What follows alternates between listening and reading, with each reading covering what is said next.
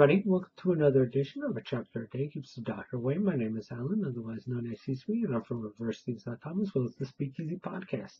And this time I'm looking at Chapter 446.1, or an extra, from Hayate the Combat Butler, and it is Investor Y. And I'm sorry I haven't been doing these for a while. I kind of got thrown in YouTube jail. So yeah, I just kind of lost momentum for doing them. If I was smart, in retrospect, what I would have done is I would have recorded these and then put them on YouTube, because I didn't want to keep them on my hard drive and just let them build up until I got out of YouTube jail, because I spent like a month in YouTube jail. And I should have put them in there, and then when I got out of YouTube jail, then I should have just switched them on. Like if you noticed the two JoJos, I did, and too late. And so yeah, I totally lost momentum. But I figure, all right, I'm back. Got to get back into the groove of things. So I'm gonna do, my favorite series to do. Definitely not my most popular. I mean, if I was doing that, I'd do like One Piece or, Claymore. But, it's One Piece that keeps getting me thrown in YouTube jail. But I definitely do Claymore. But, Hayate is my favorite series, so I'm gonna catch up with that before I go back to anything else.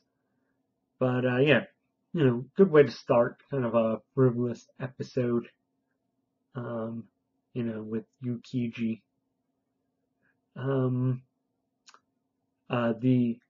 If you read any manga on Crunchyroll manga, which you should, because it's like almost no money to read a ton of manga, some of which is very good, including Attack on Titan. Since we don't see an anime of that anytime soon, why aren't you giving them money so you can, at least keep up with Attack on Titan? Just went on hiatus, but still, you get the general. You should also just be reading Monokuma on there, because that's what all the cool kids are reading. And Seven Deadly Sins. But, if you have been, roundabout, if you have been reading manga on there, you might have seen a title called Investor Z, and obviously this is a parody of that, and it's even more so, as the chapter goes on. But Hada does kind of like these crazy gambling and manga like that, so him being interested in kind of, investment is kind of not that off from gambling. Obviously, if you invest cleverly, it is far more likely to pay off than gambling. But, there's still an element of gambling to it. Thereby, I feel like it would appeal to a mangaka like, Hada. If anything, investing, you can put a lot more strategy behind it. So it's all the, risk of, and, heart-pounding action of gambling, but you actually feel like, you can make correct choices, as opposed to, kind of making correct choices with actual gambling. So, the long tangent there. But, yes.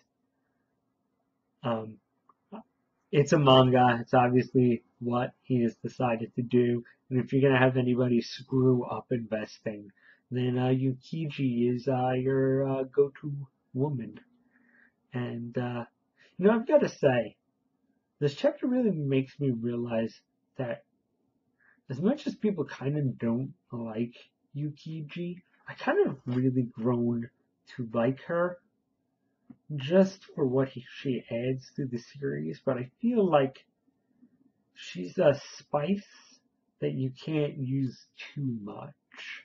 I feel like Hada wisely dusts off Yukiji, uses her for about as much as, she would be good, and then throws her back into, the back catalog of characters, because I feel like she's somebody who could easily wear out her welcome. I mean, I know for some people, whenever she shows up, she wears out her welcome, but I like her, and I feel like Hada knows how to not make her outstay her welcome. Because if she was constantly, scheming and coming up with bad plans and stuff like that, I feel like she'd really even wear on me. But I feel like since he only whips her out every once in a while, or for like whole arcs like this, it's pretty okay. She's, entertaining. But yes, she gets, basically her yearly bonus. And she's like, oh man, I'm totally gonna, make Hina proud and make a ton of money because I'm gonna invest in the best thing, a bunch of lottery tickets. And surely if I buy so many lottery tickets, one of them has to win big. And I'll even make all my money back and more. I'm the cleverest Yukichi. And obviously, Yukichi is clearly not a mathematics or probability teacher. I think we've like long since established that. So, all her tickets lose because also she kind of has Hayate luck.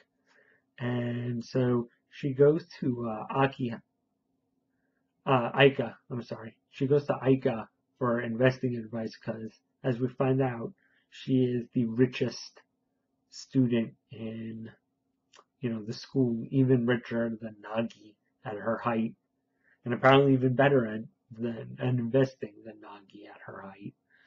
So, she's like, if anybody can teach me how to be rich, it's Aika. And I gotta say, since we've had a backlog of chapters, Aika's really shown up a lot recently. I mean, she's not like the most prominent character, so it's a little bit weird that she's like popped up so much recently. I mean, I remember when, her and Mado, Secret Maid, showed up. Like, they did not really appear frequently for a while after their initial introduction.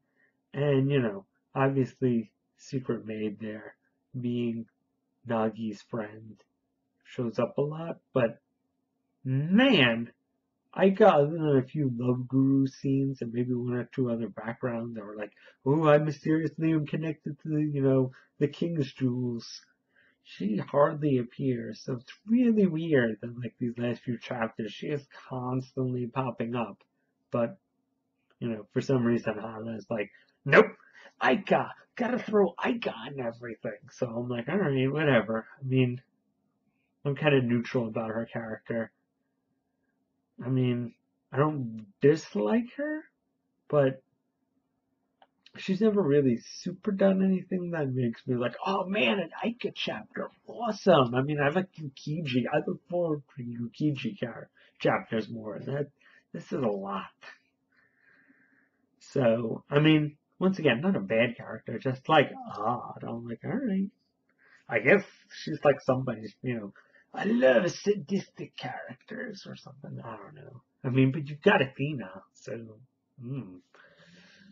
But yes, so of course, she's like, well, the problem, Yukichi, is anytime you get money, you burn through it. And that's not how you make money.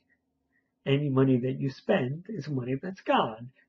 And she's like, technically, if you want to become rich, you gotta follow Warren Buffett, which, it, might seem like, why did you randomly pick Warren Buffett? But if you've ever read Investor Y, Investor Z, you'll know that they love Buffett-sama, and like there's this one girl who thinks like he's super dreamy. So clearly, this all always going back to Warren Buffett is more of a Investor Z reference and kind of a little on that series like obsession with Warren Buffett. But so yeah, we basically have Yukiji totally misinterpreting or basically being lazy about all of Warren Buffett's kind of, hard work and stratagem advice. as basically Yukiji serves as, the ultimate example of what not to do with one's life. And, she's like, oh, so I gotta invest money. And she's like, I don't have any money. And then, she has to go and basically go around asking people. And of course, she asks Hina, and Hina's like, F no, sis. It's just like, no, no, no, no. It's not for like a crazy get rich scheme. It's for investing in the stock market. Like Aika, and she's like, click. And then, once again, one of Hada's gags, the character, you know, basically the irresponsible character mentions, another character, and the person on the phone hangs up and calls the, responsible character, and, why are you giving this advice to this jerk? And so, yeah, it happens with Hina, and Aika's like, don't drag me into this. So, yeah, just fun. Of course, in the end, she gets, an advance on her paycheck and her bonus. And Aika's like, no, no, no, no, no, no. That's way too much money. You should just start investing small. And oh, no, no, no, no. But, Yukiji almost like seems lucid and not like a total failure of a human being every once in a while in the chapter. She's like, I'm going to look for something that everybody always needs. And, just a company that, will slowly gain, money over the years because people can't do without it. And I guess like, actually, it's not a bad strategy. You know, as much as we all kind of make fun of Yukiji, in the end she did become a teacher, and that's actually like the best way to do it. That's not a get rich quick scheme. That's a solid investment, Maybe she'll surprise us. And then she goes and spends it on lottery tickets and loses it all. And, yeah. Also, I got to say, now that I think about it, all of these chapters really have been doing a lot to undermine um, Aika's, like, kind of cool as a cucumber, like, totally unfazed personality. Because we see her being like, holy, oh, what is this woman doing a lot? And I feel like these last few chapters have been doing a lot to just basically be like, yep, Ike can get like freaked out and like, what the hell are you doing? Just as much as anybody. But yeah, once again, fruitless chapter showing us that Yukiji is kind of, a wastrel and kind of a waste of a human being. But fun. Glad to see her doing stuff. Yukiji, basically bringing out the older sister in Hina, even though she is the younger sister. Not much to say about it. Maybe somebody will actually read Investor Z on Crunchyroll because of this chapter, but I doubt it. But, it's definitely a different manga, just like Hayate. Alright, see you guys next time.